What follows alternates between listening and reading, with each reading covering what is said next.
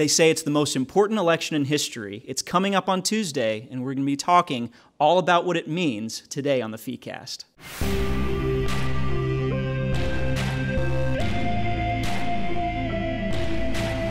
Hello and welcome to a very special Friday before the election FEEcast. My name is Richard Lawrence, and we are here today with a fairly reduced panel, but I think our conversation should be just as lively and informative as ever. We have Dan Sanchez and Marianne March. Wow. Welcome. Thank you. Hi.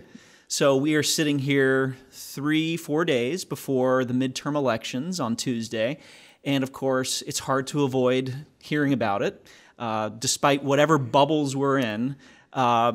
And we keep hearing that it's the most important election ever. Well, it tends to pop bubbles. It's like even apps will just like remind you to vote, like just random apps like Spotify, like apps that are not even political. Yeah. Like one Spotify ad says, "Oh, these are songs that are popular in this this state where people are polling at this time." Just like is so forced, and it's so like.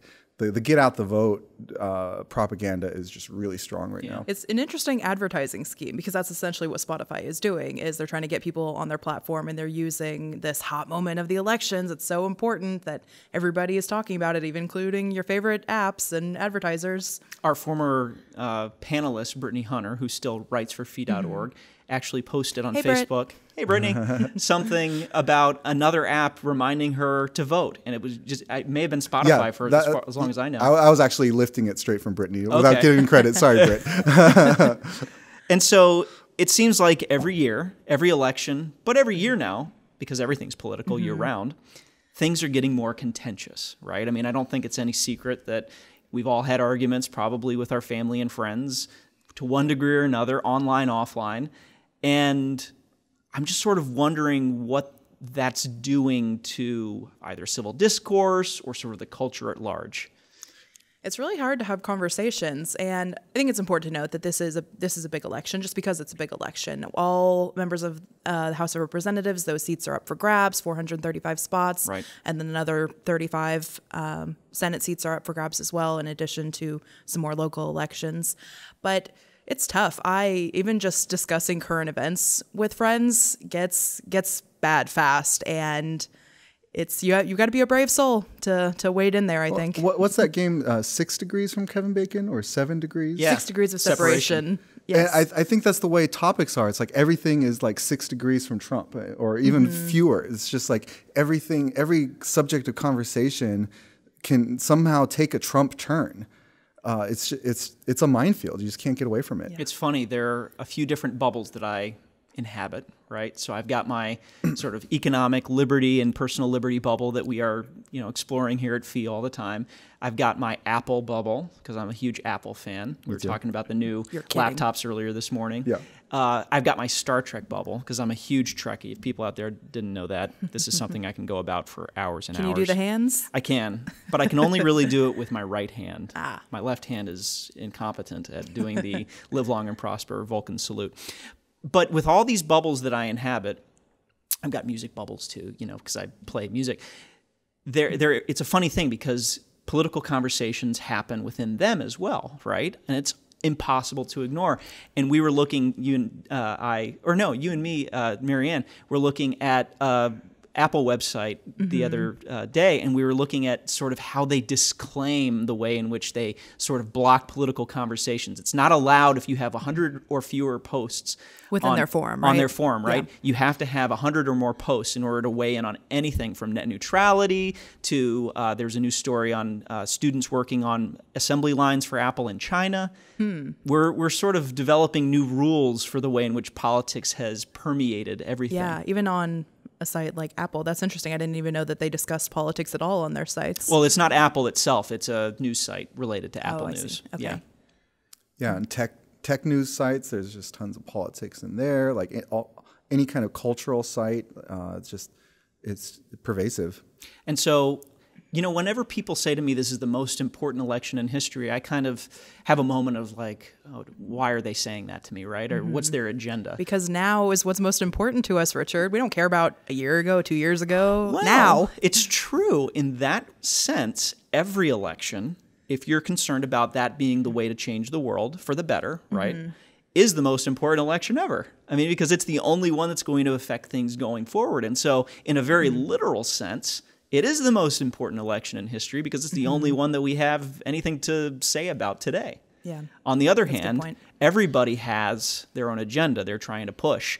And so you kind of always have to ask, why are they telling me this? Yeah. What do they want me to do? These get out the vote campaigns you see everywhere online.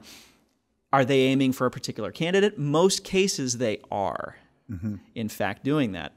And so it's just kind of interesting in every area we're sort of getting this message. Politics is the only way to influence change. Yeah. Well, recently at a rally in Las Vegas for Nevada Democrats, former President Obama had this to say: not voting this November would be profoundly dangerous to our country, to our democracy.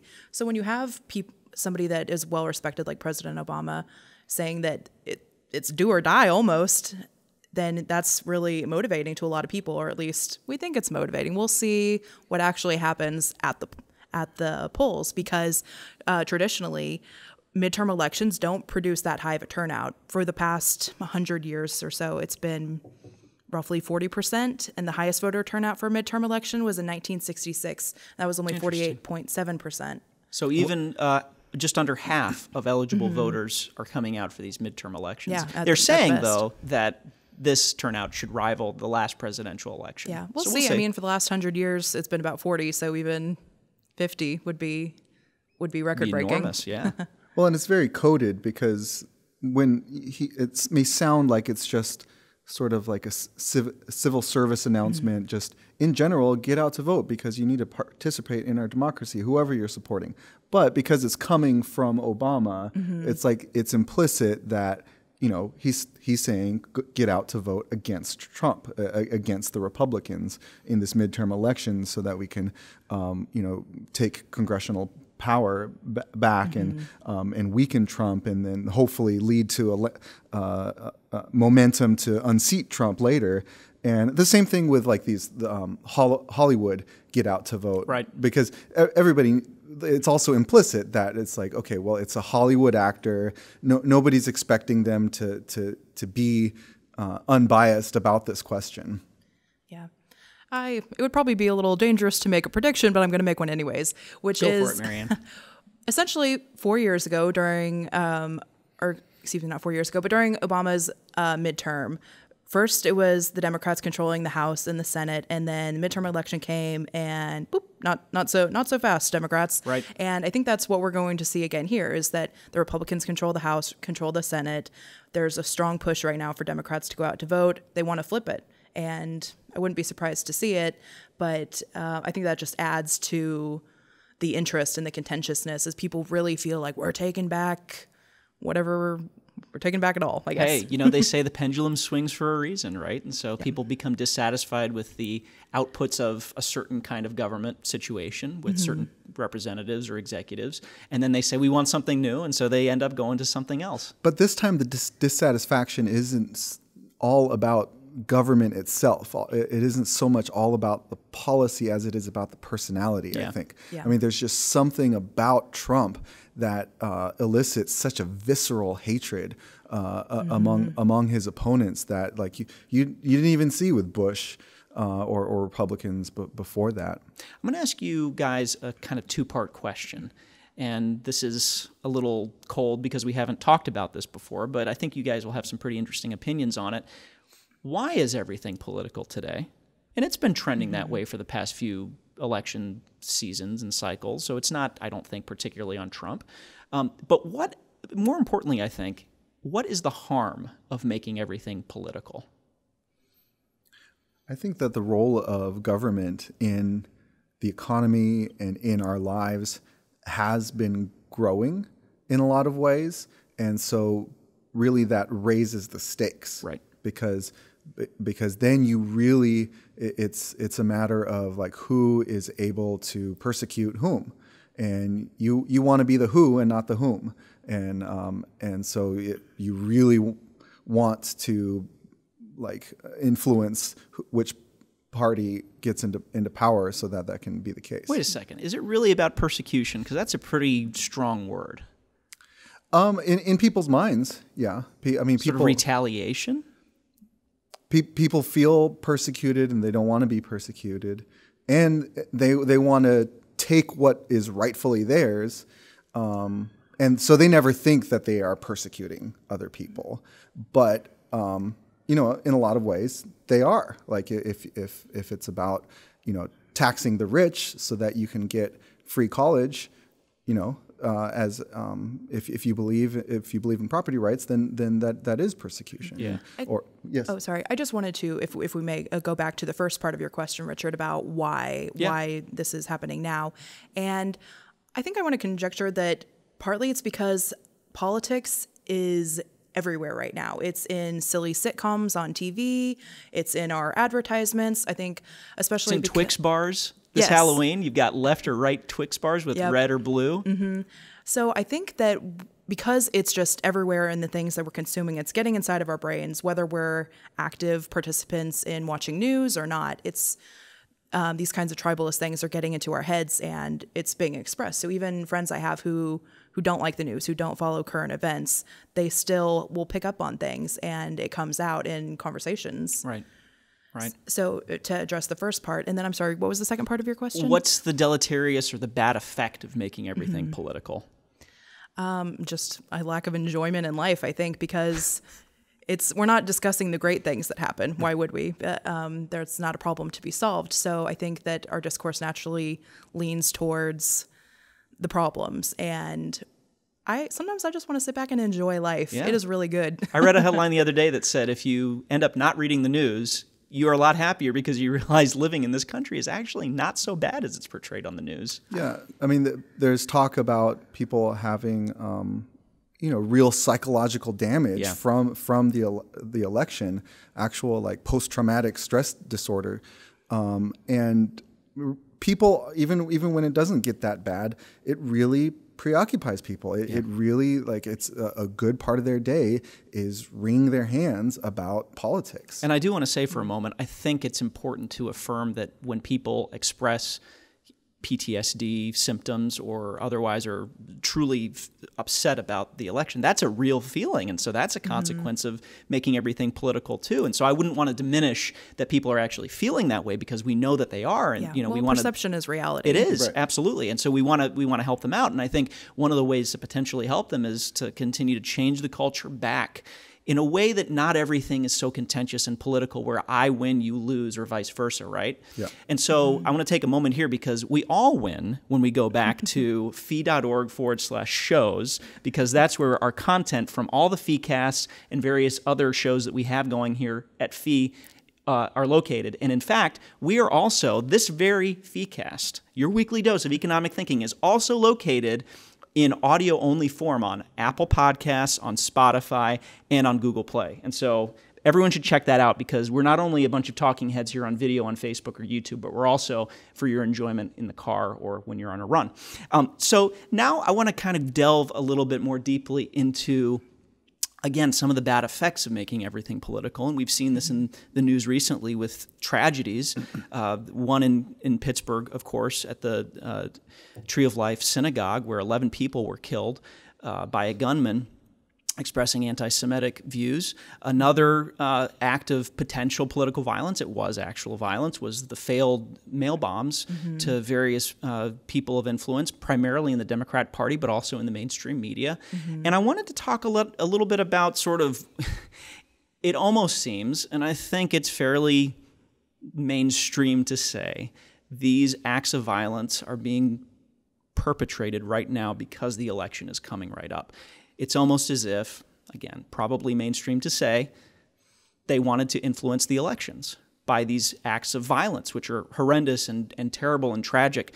And I'm wondering what the connection that you see is between the fact we have the most politicized culture ever in this country, everything is about the election coming up on Tuesday, and we also have these terrible acts of violence that in American history are not very common when it comes to electoral politics. Well, yeah. So the mail bomb perpetrator, that he sent the mail bombs to certain people that Trump had vocally criticized, and to CNN, who Trump criticizes a lot. And so you might think that he was motivated for that reason. And whether or not he actually thought that he could influence things, that by like threatening these people that he's going to silence them and that's going to hurt Trump, like it might not even be that as practical as that. It might be to the extent that like,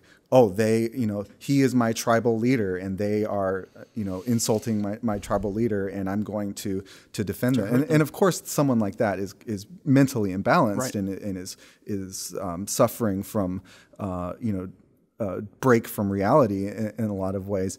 But that is basically the thinking there, because politics does make things very tribal, very, very visceral, and very anti the other. Right. It sets you up against other people. Yeah. And nobody likes to lose, especially if we've established, well, I'm on this team and the other team looks like they're doing good. I'm hearing that they're going to get this kind of turnout on election day. It's scary for people to think that they're not going to win. And we talk about the stakes being really high, and every year more so than the last year. And when it gets that serious, people do take it to heart. And then with the synagogue shooting, I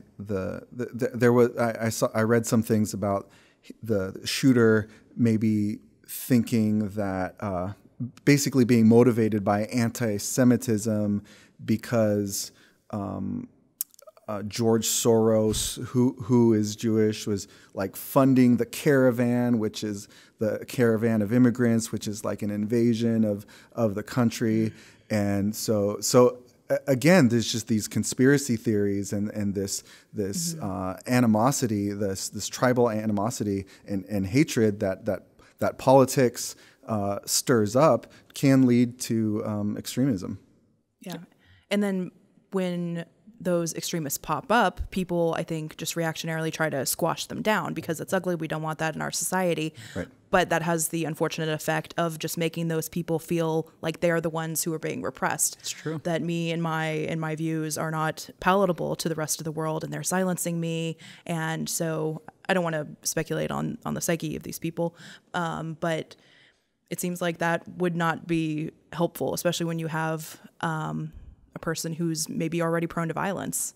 I think a lot of the conversations that are happening with a very political feeling in our current national dialogue are reflected also in pop culture, right? And so I've always been a big fan of sort of these shows that show post-apocalyptic or alternate histories, because it's always just so interesting to look at. Yeah. And one of them is The Handmaid's Tale. I read the book in high school or middle school, and of course that's a hit show that I think we've talked about in the past here, and that's obviously reflecting a lot of political concerns, legitimate concerns that people have. Another show I really enjoy watching, and I'm about to buy the book because I can't wait to actually see how it ends up, is The Man in the High Castle, which is on Amazon, and it's by Philip K. Dick. It's all about an alternate history in which the Germans and the Japanese actually won World War II, and they ended up taking over the world and carving up the United States. The Japanese have the West Coast. There's a neutral zone, and then there's the greater Nazi Reich that controls most of the continental United States. And so the reason I bring this up is because when you see things like that, I think it's very fictional. This is a very fictional world in which Jewish people no longer exist for all intents and purposes. Various people who are religious, because of course the Nazi regime was very anti-religious, they don't exist anymore. All sorts of other people that were persecuted by that regime for being different or not within the bounds of their ideology, they're all gone. And it's enjoyable to watch something that's fictional. And then this thing in Pittsburgh happens. And then you wonder, to what degree is this actually the world that is not fictional? Anything can happen. Are you saying we're in a simulation? We're all holograms. Anyway, it just sort of all brings to mind that nothing is ever totally stable. There are things that can happen that can change the course of events. Again, the reason that people say this is the most important election in history is because it's the only forward-looking one, right? It's not the one it hasn't happened yet. But it makes me feel sad, again, that we still have to have these conversations, and it is a fact of life. We need to have these conversations that different people exist in the world, and that it's important for us to have tolerance, to understand difference, to continue to breed cultural exchange. And I guess that's the task that we have at hand, but it's kind of hard to remember that sometimes. I think it's also important to remember to even be tolerant in the face of intolerance. Because as Marianne raised, a lot of people are using political violence as an excuse to restrict speech. Right. And a lot of time Nazis do come up in that regard because they say, well, that's the ultimate exception. Like there's a whole meme of punching a Nazi, that that Nazis represent such evil that if just from expressing their beliefs that gives you a right to punch them. And so then once you accept that, and then it just becomes a question of who do you classify as a Nazi? And a lot of people can have a very expansive definition of what constitutes anyone a Nazi. I don't like. Right. Anyone I want to punch. Anyone who I want to silence with the force of government. Mm-hmm. And what a great excuse. Oh, that was harmful. Nobody can hear this. That's, this harkens back to some really disturbing things from our historical memory. And I don't know, it's the visceral reaction of wanting to punch somebody. We have to overrule that with our rational brains. Mm-hmm. It's not acceptable to say that somebody said something ugly to me and I lose all control. That's not how it works in a civil society. No. Yeah. We're all responsible for our reactions. And restricting speech is a Nazi means. So taking a Nazi means to silence Nazis, it's like, well, what if that power ends up in the wrong hands? Yeah, the hands of your worst enemy, in fact. Exactly. And so how do we sort of move past this coming Tuesday? So we're going to have an election, right? It's going to be the most important in history. It's going to set up the government for the next couple of years at least, and it's going to set up our conversation for all of 2019. So what sort of ways can we as individuals help to reduce the amount of political violence, also the amount of vitriol between people of maybe different views online or in person? What are the steps we can take going forward? I think commerce. I think reaching out and starting a business, creating jobs, selling things, reaching out. I mean, I just think that if you take a break from looking at the news and look out your window, you'll realize that amidst all this political angst, that basically we are living in harmony. That every day people are exchanging goods and services, are helping each other out. A lot of times, people who are politically opposed to each other, as long as the 6 degrees from Trump, doesn't get crossed, and so sometimes that does happen, and so even in restaurants, we've seen videos that go viral on Facebook of people having altercations, right. and so it even bleeds into that. But the more that we can engage in private enterprise and engage with each other as human beings and as opposed to enemy tribes, then the more we can diffuse this.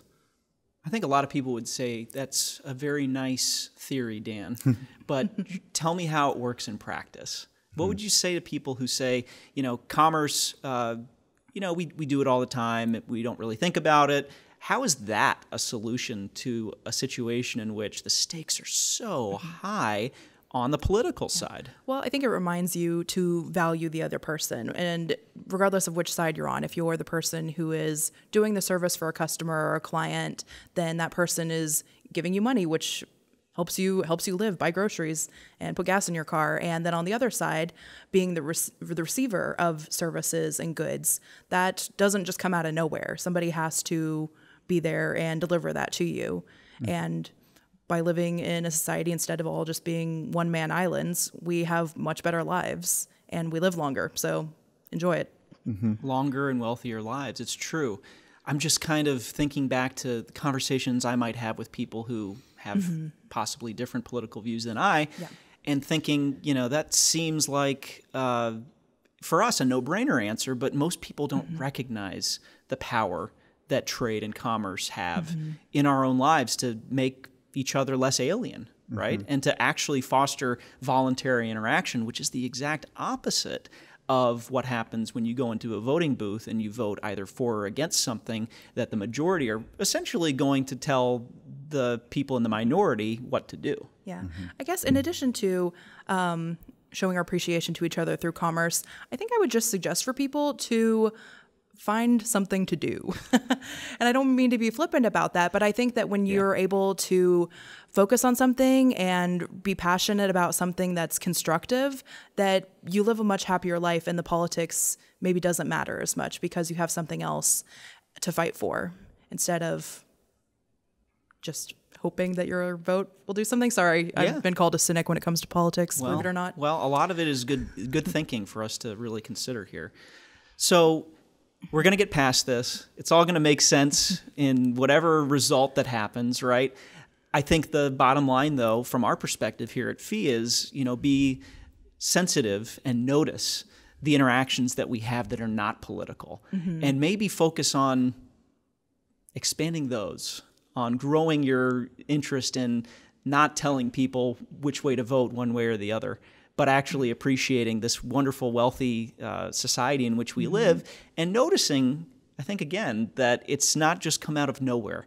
It comes out of a situation that we have where people are permitted to trade peaceably, where they have the benefit of the fruits of their labor, where people can associate and speak freely with each other on their preferences, on their terms.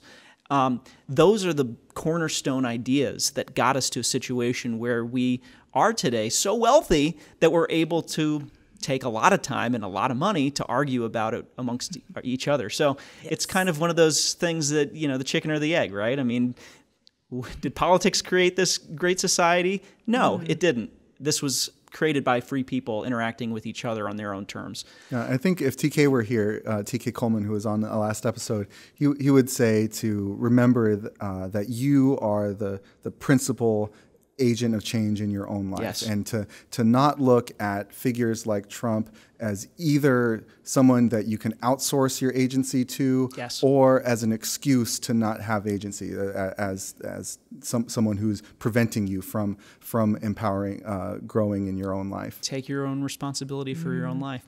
Well, we're going to have to leave it here. So whatever happens next Tuesday, I'm sure we'll be talking about it.